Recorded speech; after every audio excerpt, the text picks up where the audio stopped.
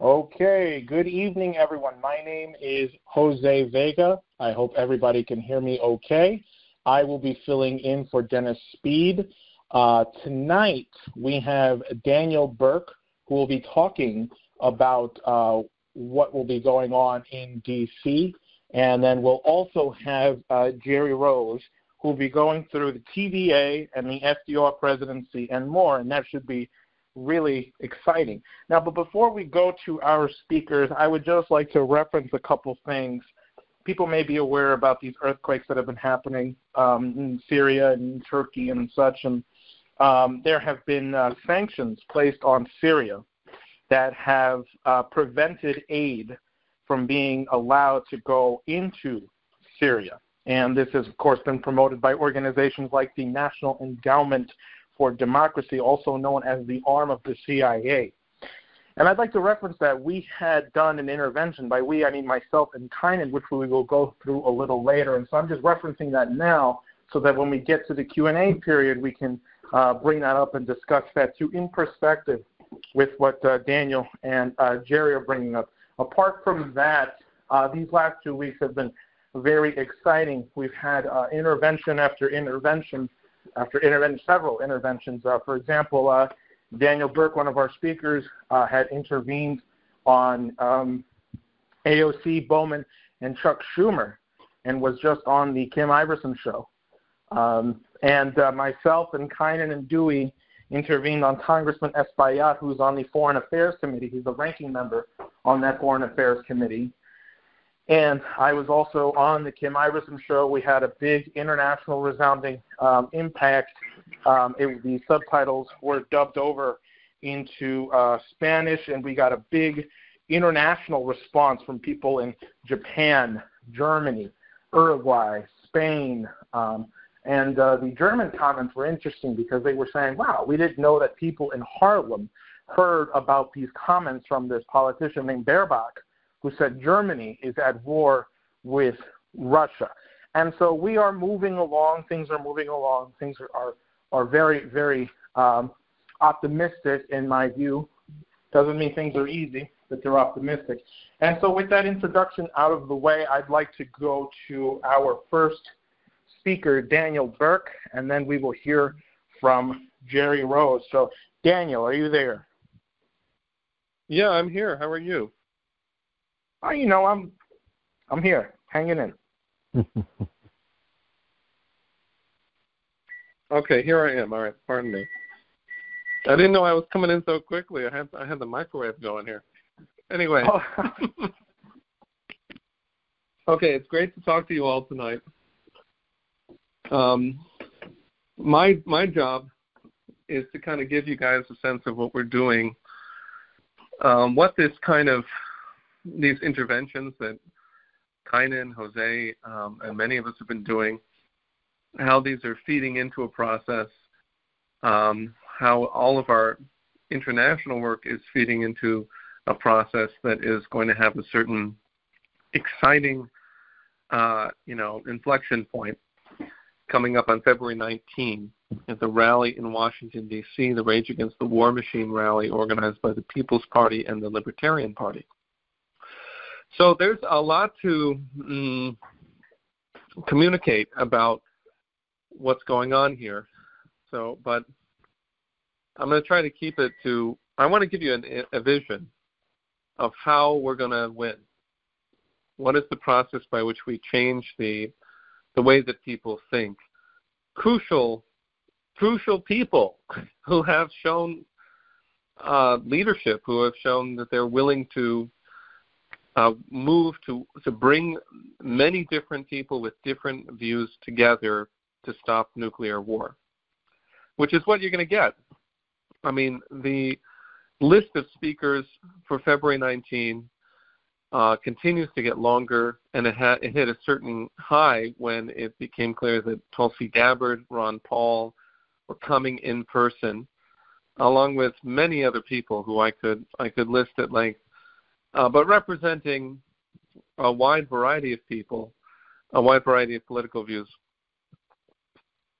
What I think that demonstrates is that various people with pretty significant ambitions, I mean, Tulsi Gabbard certainly looks like she wants to run for president again, have identified the importance fundamentally of this event and the power of it, the power of this process that has been unfolding, which, I just remind people, like Tulsi Gabbard responded on Tucker Carlson, I believe it's Jesse Waters' show on Fox News, specifically to the work done by Kynan and Jose back in October when they first confronted AOC.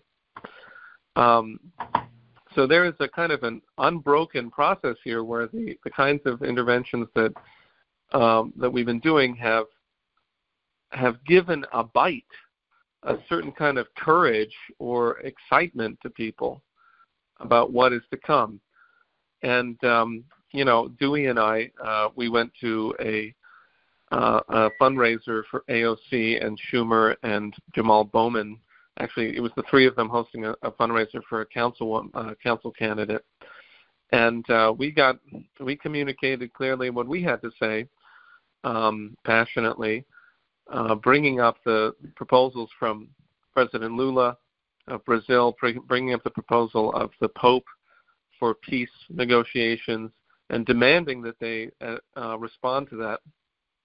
And that yielded a continued kind of unfolding of this organizing process where I was able to get interviewed by Kim Iverson, who has also interviewed Jose on a previous intervention. And, 60, 70,000 people have watched just that interview in which I really tried to communicate to people, get yourself involved in this kind of intervention. Get out there and make your voice known, and then let's all meet in D.C. Why? What are we going to do there? What's the plan of the LaRouche movement in D.C.? Well, take that the initiatives that Helga Zepp LaRouche has laid out that have provided the direction for these conferences that we've hosted, including the most recent one this past weekend, which was a stupendous result. And we're going to bring the message of the new paradigm, not simply the new paradigm, but the specific proposal that the United States and Europe, we need to join with the global South. We need to begin to discuss the principles upon which the next era of humanity will be based, because there's no stopping the collapse of this present system. There's no holding back the failure of this neoliberal British imperial Anglo-Dutch liberal system. And the only thing that they can do is try to delay or try to force people into nuclear war. But increasingly nations are refusing to go along with that. And we got to get that message out along with the principles. We're organizing a process on the basis of ideas. So we're going to people, this is the whole plan, with a team of people coming down from New York, people coming in from all over into D.C. We've got a team of at least about 12 people who are really focused from our youth organization. So we're going to go in with big, beautiful banners of the World Land Bridge and of Helga LaRouche's initiatives. We're going to have a beautiful table out there. We're going to be getting out a new pamphlet from the LaRouche organization. There's going to be, which is on the Assassination Bureau, that also includes all of the solution concepts in it, but it has material from that conference that we did not long ago, with reference to all of the assassinations and what must be done to overturn that International Assassination Bureau. And but we're going to be literally going to the youth, the many, many youth who are there, and we are going to recruit them to the concept that it is the LaRouche time. It is LaRouche time right now. This is the year of LaRouche, my friends. And if you want to participate in world history, then you better get with LaRouche, and you better figure out the conceptions, the concepts that he developed, the discoveries, because otherwise you're not going to know what to do. You're not going to know how to actually communicate the nature of this next era. And if we don't have that, then we don't have much. But if we do have that, if we do have a burgeoning youth movement, then what happens is that very rapidly we're going to be able to get to top leadership all over the world at a level that even expands upon what we've already done. And for us to be able to bring those youth that we meet at that rally into an international youth conference, which we have presently intended for the 11th of March, a Saturday, where they're going to hear in depth, in detail, the LaRouche policy for the new international economic order. What are we going to build? Where are we going to build it? What are the main projects we need to be thinking about? What are the pathways to feeding every person on the planet, providing a productive job for every person on the planet, and rapidly bringing everything into an anti-entropic mode? So that's going to be coming up. We're going to be bringing people into that. And we're just going to be fanning out across the entire thing with the solutions, with this fierce optimism that comes from an understanding of the science of the human mind, which is really the origin of this, the quality of mind that Lynn represents, that Helga represents, that we all strive to represent. And on top of that, we're going to be going to all of the speakers, all of the organizations, and we're going to be saying, work with us. Now that the cat's out of the bag and you can talk about nuclear war, and we can keep raising that bar, it is also time to talk about the physical economy. It is time to address what is it that is going to prevent complete destruction, complete collapse of the United States and the mass death that Lyndon LaRouche warned about as this process, if this process is allowed to unfold and as it unfolds.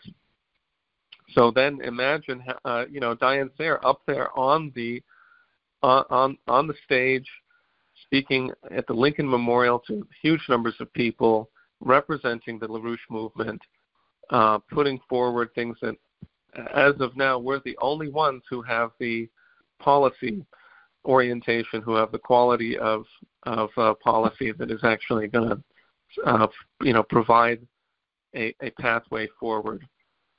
That's what's coming. And so I would encourage everyone to, first of all, come if you can, and second of all, contribute to that process in whatever way you can. We need a lot of money, of course, so please donate more money because we need it. And then, let's bring out as many possible interventions as we can before, during, and after this process. This 19th rally. And what we're going to do is after the 19th, we're going to have a day. We're going to take people all around Washington, D.C., just among our youth organization. And then the day after that, we're going into the Congress, and we are going to get meetings with everyone we can. We want you to get in touch with your people, with your representatives.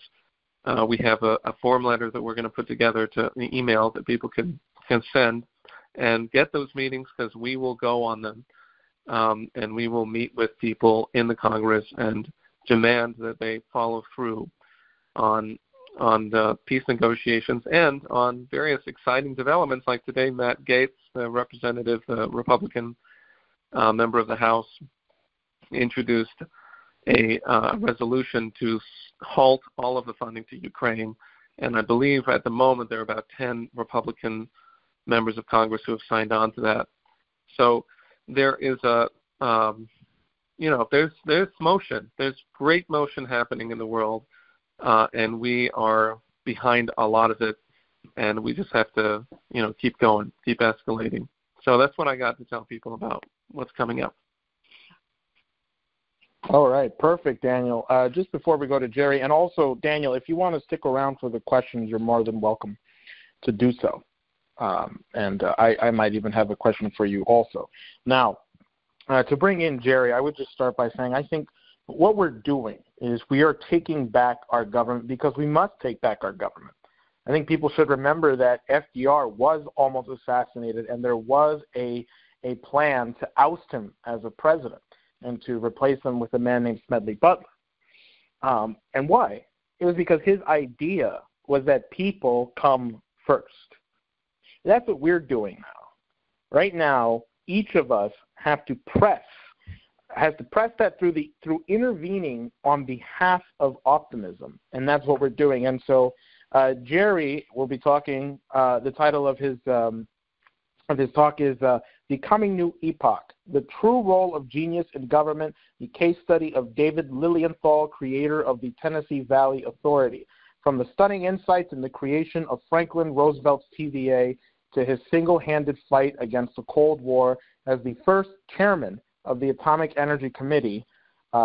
David Lilienthal is a critical, concrete insight into the necessary role of genius in the coming new epoch. So, Gerry, are you there? Yeah, sure. I can be heard, right? Loud and clear. Okay, great. Okay. Yeah, I well, I first came across David Lilienthal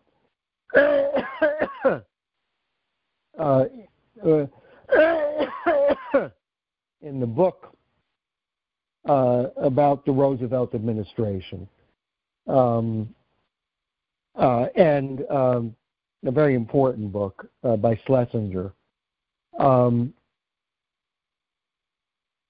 And it occurred to me, and the people who have been, I've been discussing this question of Roosevelt for a while. Why was I discussing it?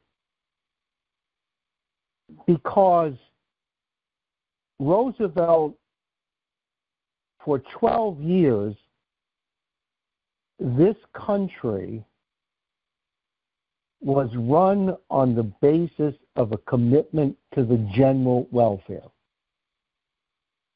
Not just for this country, but at the end of the war, Roosevelt's single-minded purpose, not just during the war and at the end of the war, his single-minded purpose was to end British colonial rule.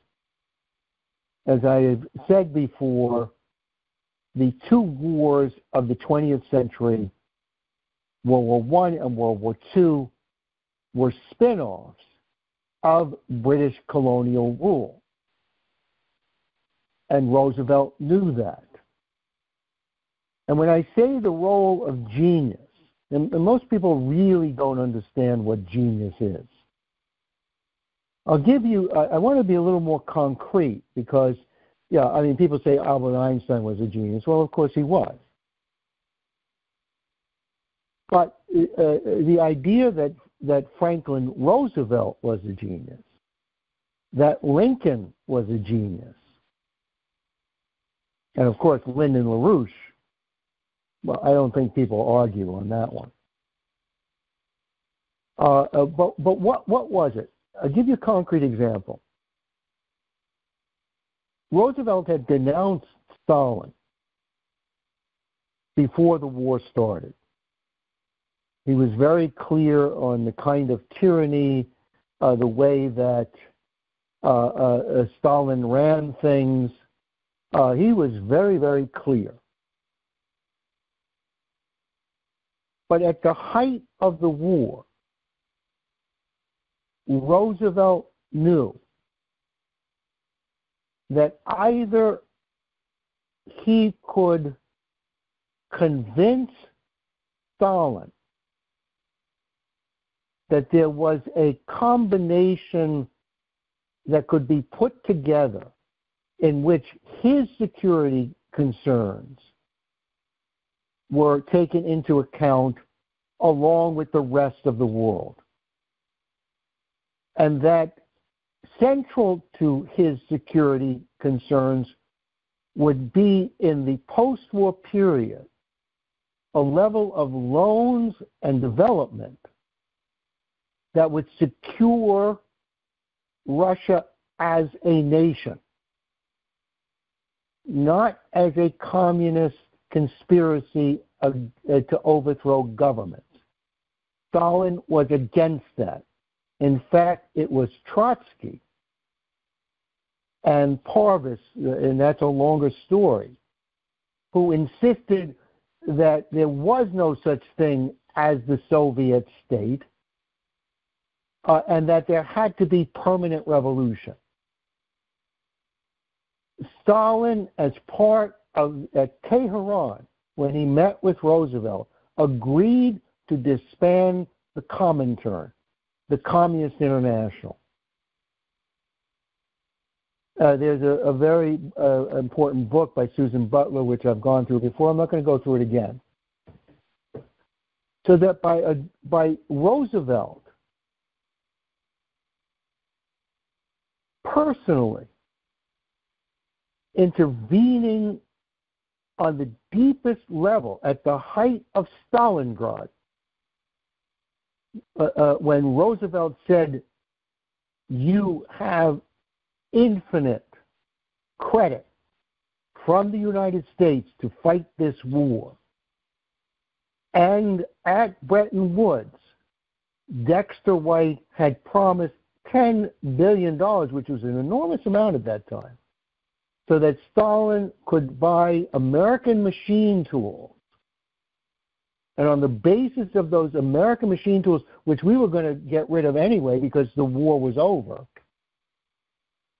would be able to stabilize the economy of Russia,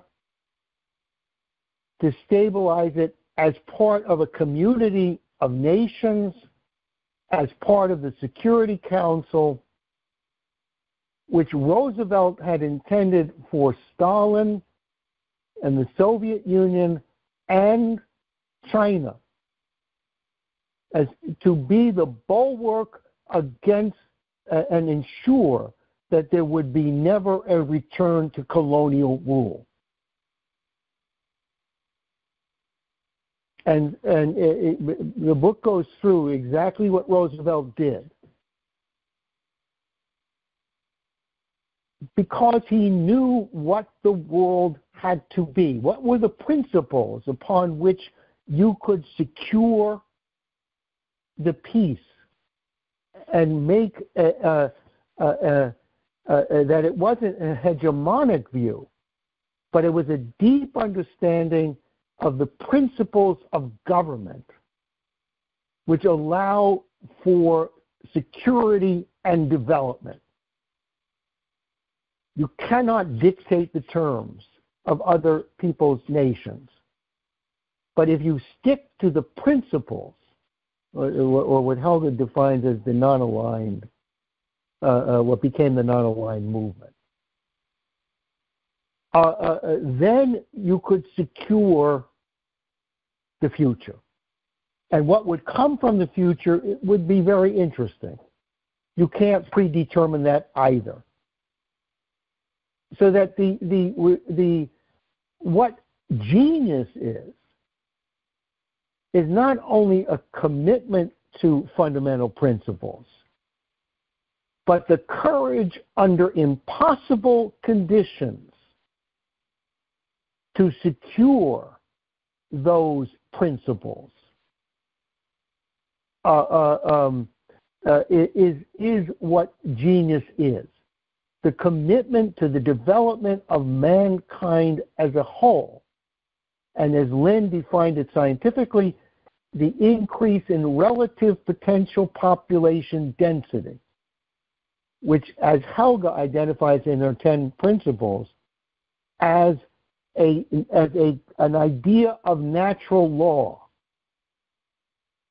That if governments, no matter how they are formally constituted, are committed to the general welfare and the future of their citizens, then that format which they proceed,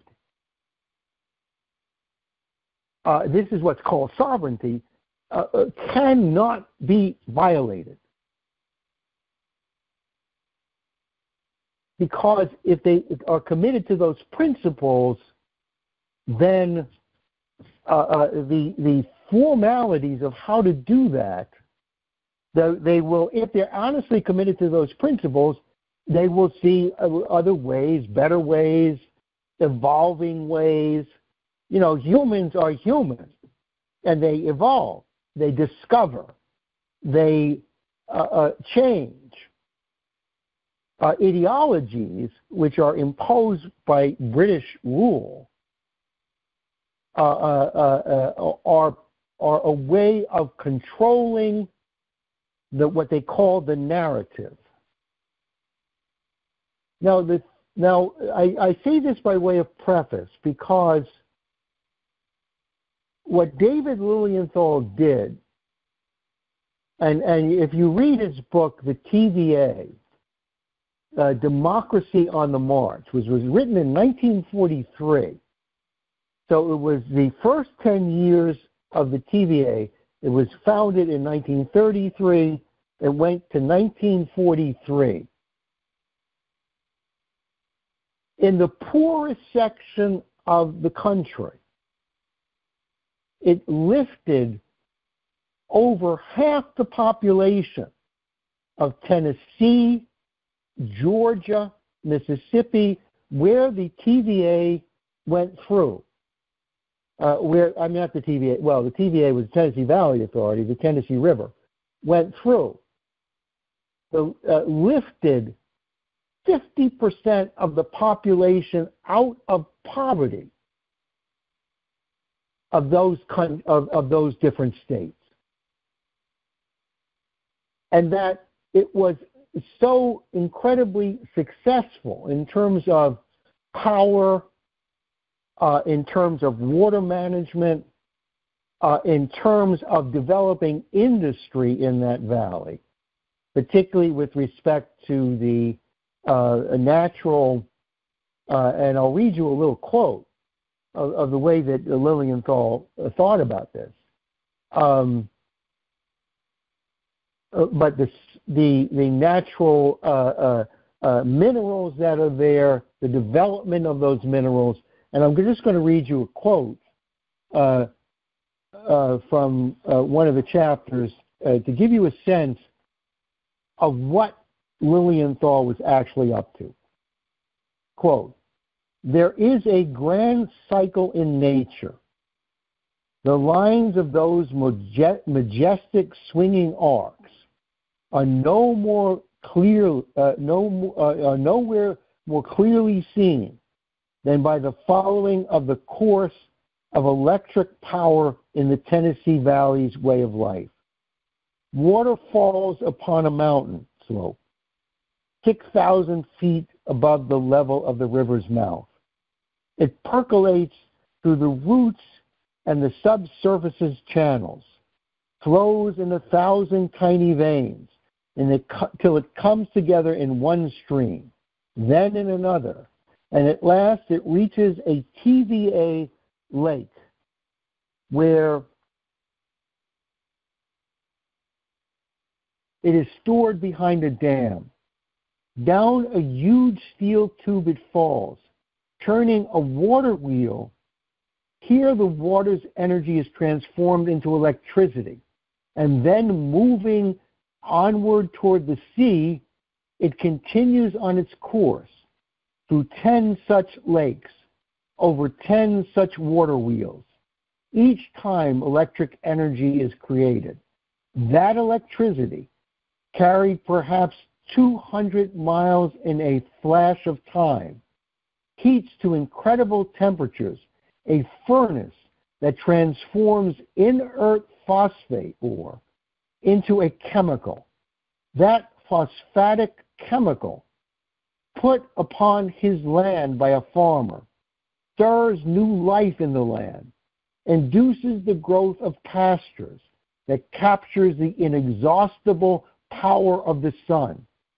Those pastures, born of the energy of phosphate and electricity and human invention, feed the energies of the animal and men, hold the soil, free the streams of silt, store up water in the soil, Slowly the water returns to the great man-made reservoirs from which more electricity is generated, as more water from the restored land flows on its endless course.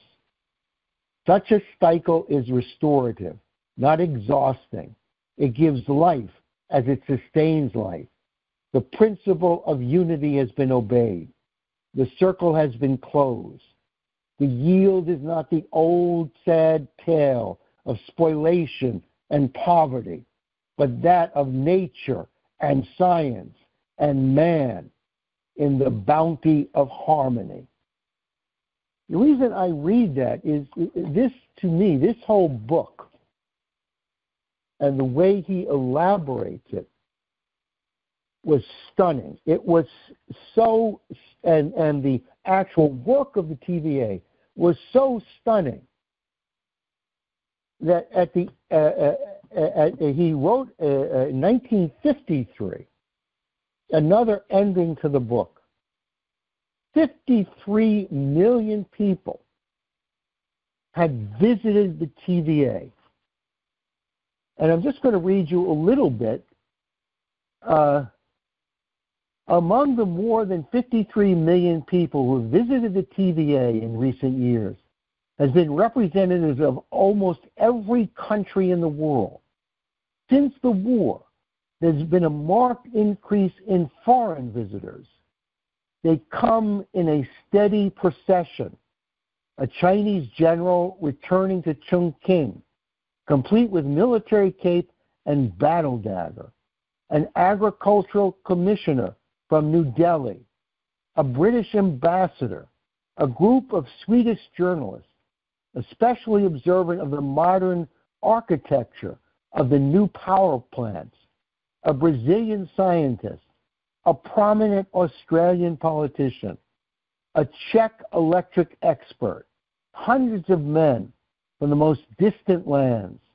The TVA has served as a training ground for foreign technicians, 200 engineers and agriculturists from a dozen republics of South America, a similar contingent from China, singularly enthusiastic and intense. There has been a group of Russian engineers working with the TVA technicians on Lend-Lease hydroelectric plants that in 1944 will be producing power on the streams somewhere beyond the Urals. This accomplishment was stunning. And at the Bretton Woods deliberations, from the Indian delegation to the Bretton Woods, they proposed a worldwide TVA authority to look into the valleys, particularly of Africa, and develop water management, power, chemicals plants, and then the spin-off industries from such power, and that what Lilienthal insisted upon was that the people of the valley will not defer to the scientists. See, this was the British game, that a technocratic elite, this was in the open conspiracy, would run the world. And that the population, that science had become, how do you manipulate the population? It's called fascism, frankly, with a democratic phase. How do you, or synarchy. How do you manipulate the population such that they would tend to acquiesce? Lilienthal, in hundreds of speeches throughout the Tennessee Valley, thousands of speeches nationally, said, no, the scientists will live in the valley. Every single engineer and scientist must live in the valley, must participate in the deliberations of each of the communities to explain what this is. You know, they had no electricity, frankly. They had a whole education campaign about electricity. One of the most dramatic things they did, that's why he called it democracy on the march. One of the most dramatic things they did is they wanted to show what the use of fertilizers and electricity would mean, rather than by government fiat say, well, if you don't use electricity and if you don't use chemicals, then you're not going to get loans, which is the way, and he insisted that the TVA, the Tennessee Valley Authority, had full authority on every single aspect of water management, of electricity, of the power lines, of deliberations in the community for what to do with the lakes and other kinds of things. But what did he do with the farms? He created experimental farms and got the word out, and farmers from around the world, but particularly in the valley, would visit these experimental farms, learn, discuss, deliberate, change the way they plowed, change the way they lived. They had loan policies so that they could buy electrical appliances. They had all sorts of programs, such that when the war started, when the buildup of the war started, the power that was generated and the community and the level of technical excellence that had been developed at the depth of the Depression in the poorest area of the country had become one of the most productive areas of the country in terms of output, but that the capacity to increase the output, they had tripled the electricity capacity to meet the war effort. And they placed the Manhattan Project at Oak Ridge on the Tennessee River because that was the place of most capable and rapid development. So to me, this was stunning. The combination of the wisdom of this approach and the unbelievable effects worldwide was stunning to me. So I decided to look into Lilienthal in a little deeper way because there had never been in our country or any other country something like the Tennessee Valley Authority. Roosevelt had to get it through with Norris, had to get it through in the first 100 days because the entrenched interests in the Tennessee Valley in electricity said you cannot touch free enterprise. If you build competitive plants with government money, you are destroying free enterprise. And the Congress, left to its own devices, would have never supported the TVA. Never. And in fact, Wendell Willkie, who later ran for president, ran the largest electrical company, private electrical company in the Tennessee Valley. And he fought Lilienthal tooth and nail and hired congressmen to go after Lilienthal, had said this is a violation of free enterprise, that if the TVA started building, competing, in other words, the TVA could supply electricity to what was called CNS, which was the large electricity company. They could supply electricity, but they couldn't compete. with government money. Now, Lilienthal said, look, you're keeping the rates high. My view is if we lessen the rates, we would more than compensate both you, what you have there, and what we could produce, because the idea is that the market for electricity and farming, if you cheapen the rates, would far exceed anything you could gouge out of an impoverished farming community at high rates. It stayed bucolic because you couldn't build anything because the energy rates and the area was so poor and the energy rates were so high, you couldn't do anything. So Lilienthal had a brawl. I didn't know this. Maybe others did. But this was a whole revolution in the idea of the role of government. And in fact, the TVA, Democracy on the March, was later called the most important document on government since the Federalist Papers. And I happen to agree. But this was pure invention. It had never existed before. Nothing like this in any country had ever existed before. Now, what was and that's why I want to give you a sense of who Lilienthal is. And he later becomes the head of the Atomic Energy Commission. So when he was in his 20s, he went to a place called DePauw University.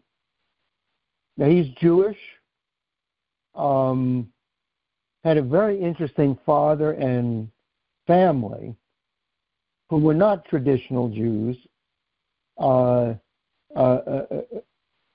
certainly would have no problem being said they were Jewish. You know, they weren't that kind of Jew. Anyway, so he, in his senior year, sweeps the state of Indiana with the proposition of the role of the Jew, the mission of the Jew, it was called, which is stunning in and of itself that he would do such a thing. But let me read you what he did. The speech began, and he had won every single debate or every single oratory throughout the state. He became the most noted orator of that state.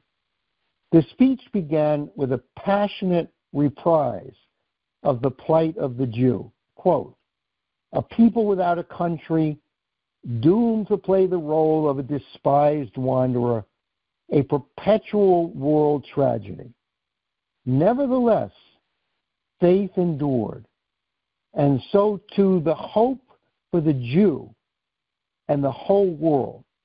In spite of persecution, in spite of the plight of nations pitting Jew against Jew, this night shall end in the realization of the mightiest of themes, the unity of God and the unity of man." For the young orator, monotheism and the brotherhood of man were the indivisible components of all religion. Jews everywhere must transform so-called clannishness and a vision of the unity of God into a compelling concept of the unity of all man. He emphasized the world unity could come only through peaceful transformation and love, and the idea that man was created in the image of the Creator. Faith was important for what it brought to the table of life. But once at the table, once put into action, religion, at least creedal religion, was secondary, and that the brotherhood of man came first. Well, this was his abiding idea from the age of 20. And he became a lawyer not for the reasons that people become lawyers. He became a labor lawyer because in order to fight, you would have to go through the courts to fight for the rights of the working man. You would have to go to the courts, and that's why he became a lawyer, and a very good one. He went to Harvard Law School and met some very a reform movement there that said that you had to regulate industry, which was fascinating to me. There was a very famous governor called Bob La Follette, who his son, because he was a lot older than Lilienthal, his son became the governor and appointed Lilienthal, who had then was a lawyer, to the Regulatory Commission for Energy in the state of Wisconsin, in which he, that's a long story, I'm not going to go through it, but he fought every single energy company to bring the rates down, to regulate the economy. And he was hated. The only other state to try to regulate energy and divest them from the holding companies that ran them and looked into the books of these holding companies was New York State under Franklin Roosevelt. That's how he knew of Lilienthal. So that when he appointed Lilienthal and three others, it's a very complicated story there, but that to regulate on the basis of the principle of the general welfare, the TVA was the first authority to do that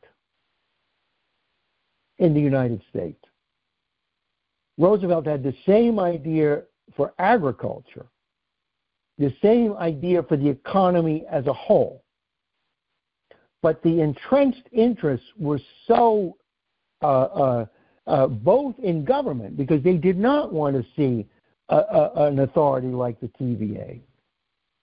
Because the TVA did not defer to the Department of Forestry, the Department of Water, the Department of Energy.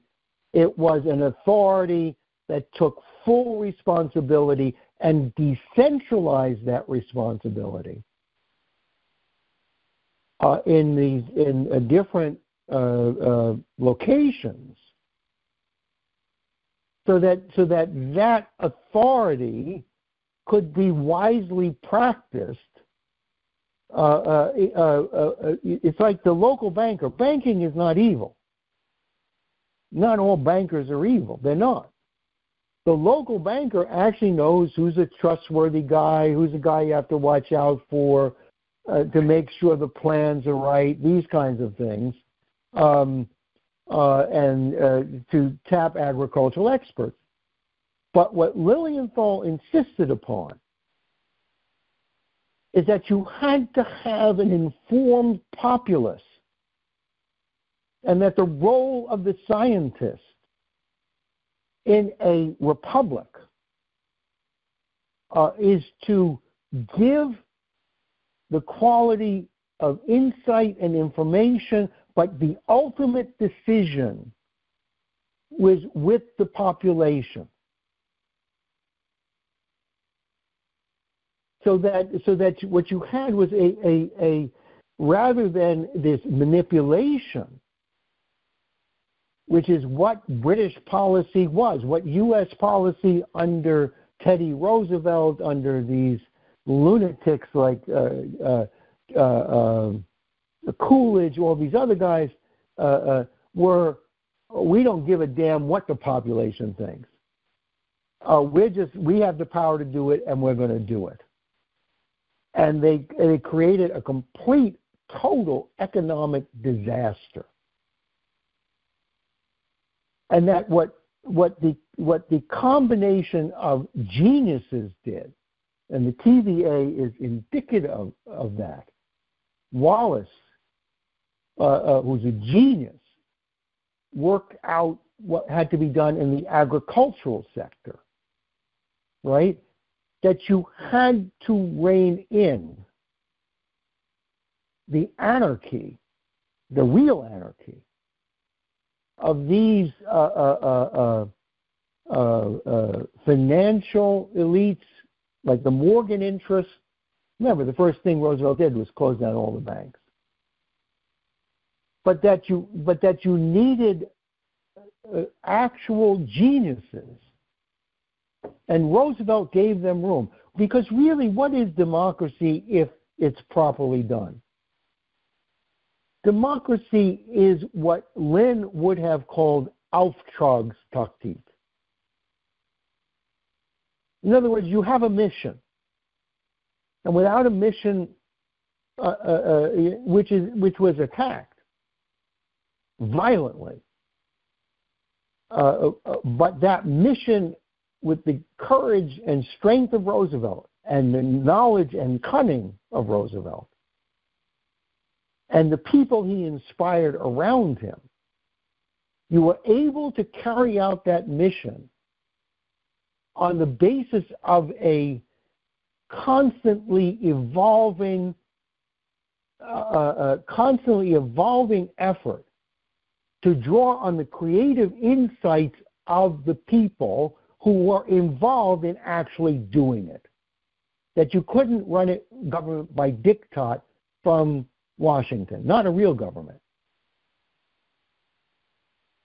Now this, to me, and I'm going to say something which is sort of stunning but true. The Chinese economy works that way.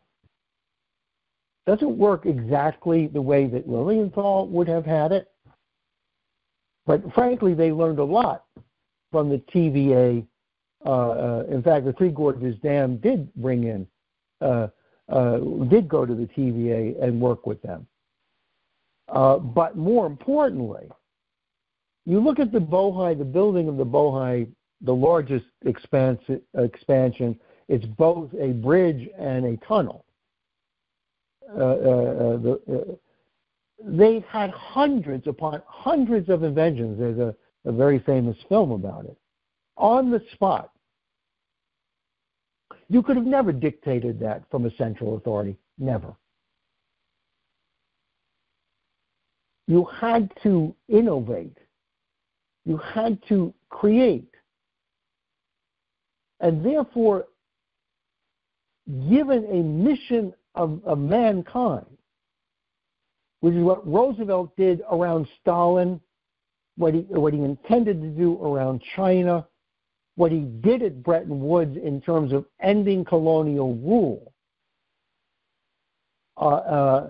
and these development credits, which is what actually the World Bank and the IMF was supposed to do, stabilize the currency and issue credits, particularly dollar credits, dollar-denominated credits, based upon a gold-denominated system, which is why some of the Bretton Woods thing did work. That's a whole other story. Now I'm going to take a step further, because government, the mission of government is to inculcate genius, inculcate discovery. That's the mission of government. And the Chinese happen to be very successful at that, a hell of a lot more successful than the surveillance state and the so-called fascism with a democratic face that we have. And that's a whole other story. Now, the atom bomb was dropped. David Lilienthal becomes the head of the Atomic Energy Commission. The first Atomic Energy Commission, 1946. The Russians did not have the atom bomb yet. And I had lectured a couple of weeks ago about after Roosevelt died, there was a cabinet meeting in which they decided 13-3 to actually share the secrets jointly with the Soviet Union and to jointly develop atomic energy and regulate atomic weapons. Right? You couldn't ban it. You cannot ban a technology. You can't do it. So there's no point in it. But through cooperation and the development concerns and the security concerns, it becomes a positive thing. That's what Lilienthal fought for. They wanted to make it a military, nuclear energy, only military, when the nuclear, that the military would have the total control and keep it secret and keep it only for military. Lilienthal and the group around Roosevelt, who actually created the atomic age, said it had to be open, it had to be shared with the rest of the world, and that the military cannot run under secrecy cloak the development of atomic, the atom. Well, needless to say, Lilienthal was subjected to the most violent red baiting you have ever heard. Hoover tried to stop him. This guy Hickenlooper had 4 months of hearings to label Lilienthal incompetent and with communists in the organization. I mean, it was wild. And Lilienthal went to at the height of the Cold War, went around and said, this cannot be secret. We have a democratic form of government. The population must be informed of what this is, what its potentials are, and what its dangers are. Well, eventually they got rid of him. They threw him out of the Atomic Energy Commission. This is an amazing story, really. But what was the first act upon leaving the Atomic Energy Commission? He was hired by the Shah of Iran to create a Tennessee Valley Authority in a critical area of Iran, and that remember, we had remembered that the Shah wanted nuclear energy plants all over Iran, and that Lilienthal was his top advisor. He also was called into India and Pakistan to try to develop the Ganges Brahmaputra and work out an authority like that.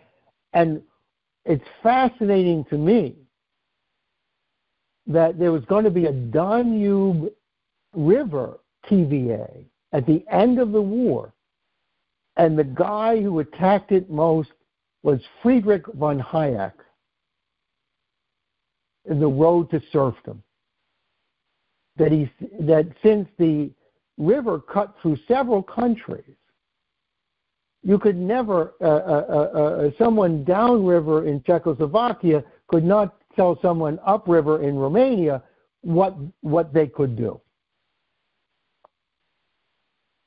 That the truth is unknowable. It's all impossible.